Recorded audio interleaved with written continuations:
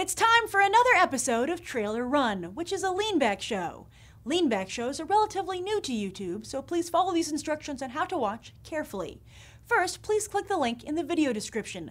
While at first it might seem like this video is just playing again, what's really happening is that you are now in the playlist. Second, make sure that you have autoplay turned on, which is located on the bottom right of your screen. Now, today's Trailer Run is all about star-studded spectaculars. These were quite the rage in 1930s Hollywood with films like Grand Hotel and Busby Berkeley musicals.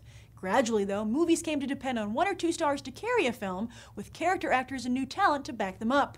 But it looks like Hollywood might be going back to the old system, hoping that once again, overwhelming star power will compel you to buy a movie ticket.